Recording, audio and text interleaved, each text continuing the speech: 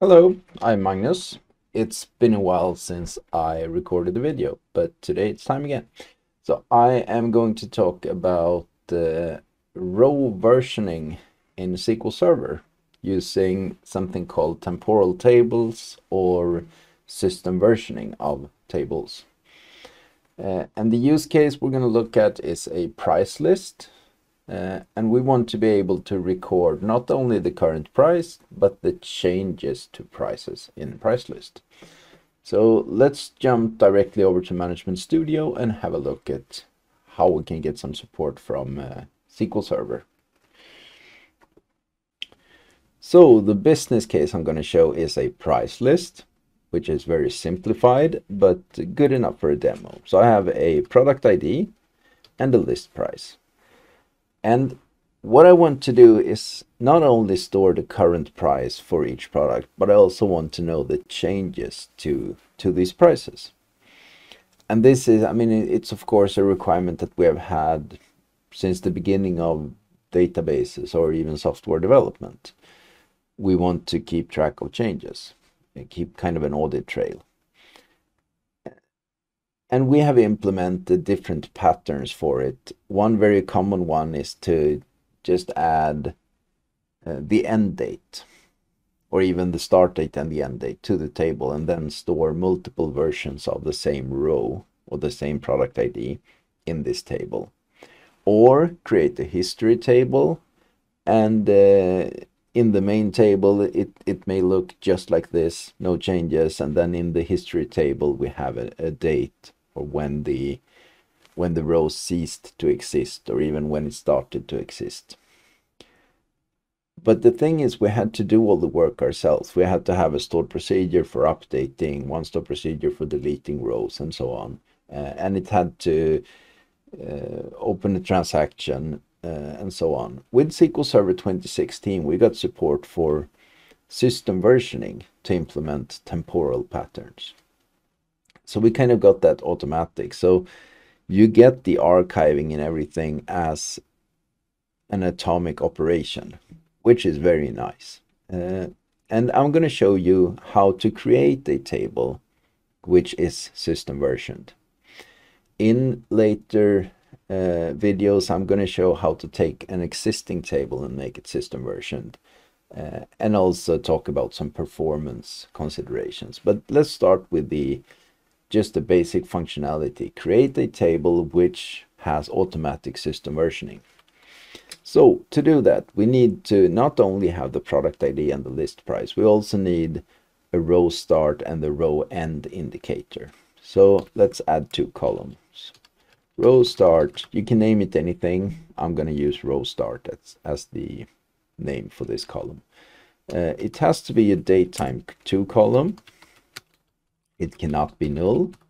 And we have to decorate it with generated always as row start. And then we create kind of a cuss into this one. Row end.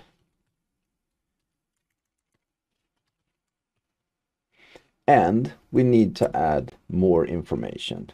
We need to tell SQL Server which two columns are used for the versioning. So period for system time is going to be row start and row end. I have some reds. Why?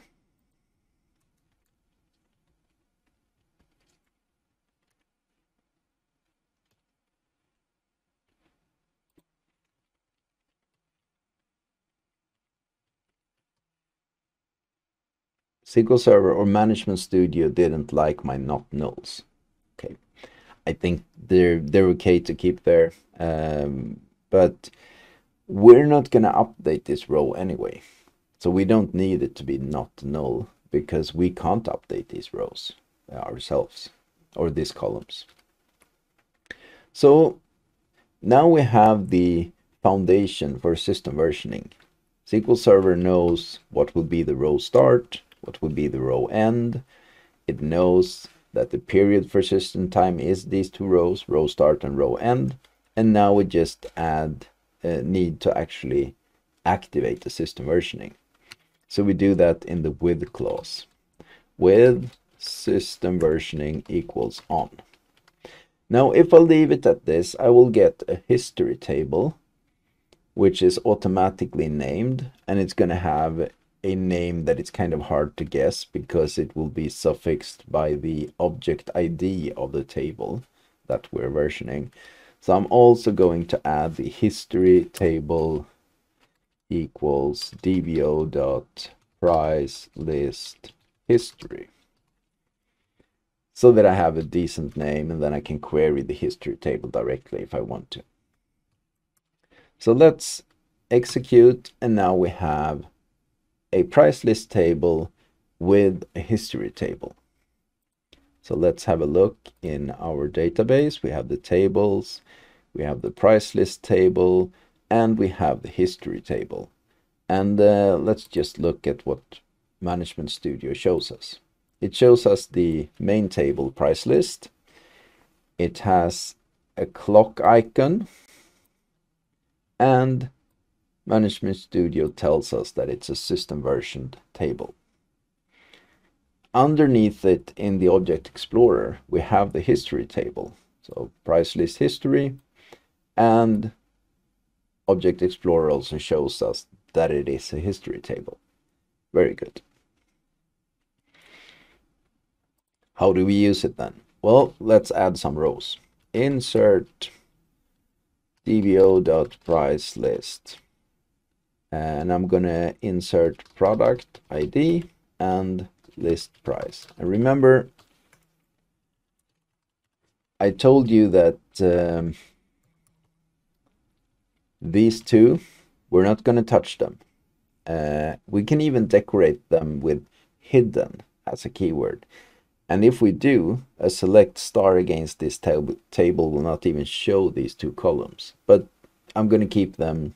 It doesn't really matter. But if you are implementing system versioning for an existing table for an existing system, that might be useful, because if the application does some silly stuff like select star from the table, you don't want to suddenly get 2 more columns to the result set, because that might break the application. And then the hidden keyword is very good to hide them from the result set. They will of course still be there, and you can still query them by name, but it's just a select star that doesn't show them. Anyway, let's insert into price list, and I'm going to insert into product ID 1 and give it a price of 10. I need to have the values clause, of course. So I can now select star from dbo.price list.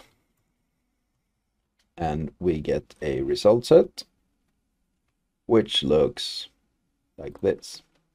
Product ID 1, list price 10, and we automatically get the row start, which is right now. But if I look at my clock in Windows, it will say that the time is 9:28. So this is going to be the UTC time. I'm on Central European time. So this is UTC time, always. And then the row end is going to be the year 9999. So that means this row is still valid. If I now update the row, update price list,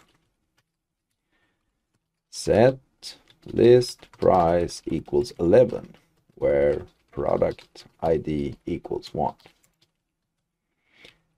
I can still query the price list table, and indeed the new list price is 11.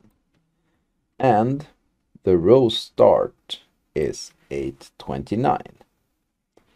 What SQL Server has done is not actually an update. Well, it might have done that as the actual operation, but logically what SQL Server has done is to move this row, the row with the list price equals 10, to the history table, and then insert a new row with list price equals 11. So let's have a look in the history table. select star from dbo.price list history. And here we have the previous version of the row with list price 10. And here the row end is not going to be the year 99.99. It's going to be exactly the time when I updated the price. So basically it took the old start time for the old price and then just set the end time for it to when I updated it. So now I have an audit trail of my updates, which is very nice for loading a data warehouse, for example. Then you can implement your slowly changing dimensions using this row start and row end information. One last thing. If I want to know what the price was at a specific point in time, we can do that. So select star from price list for system time as of, and then I'm gonna add a specific date in time. So what was the price at 8:29? It was 10. What's the price? What was the price at 8:30? It was 11.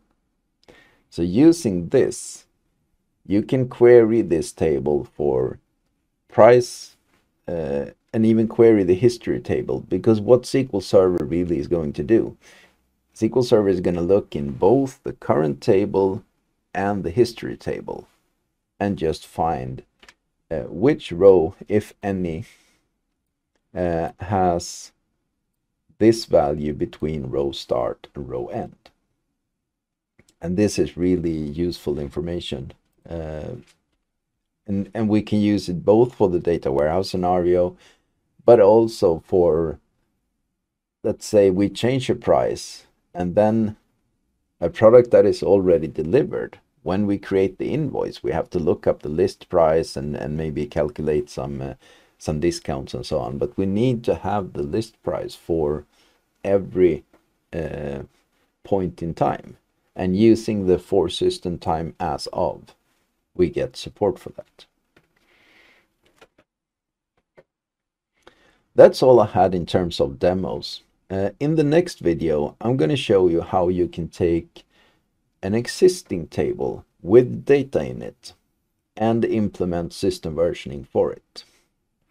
And then in some upcoming videos, I'm going to show you some performance considerations when using temporal tables, how you should, what you need to think about when indexing the main table and the history table, and also some more advanced t-sql for querying, for periods, for changes, and so on. But thanks for watching. If you liked this video and you want to see more, then please subscribe to this channel. See you!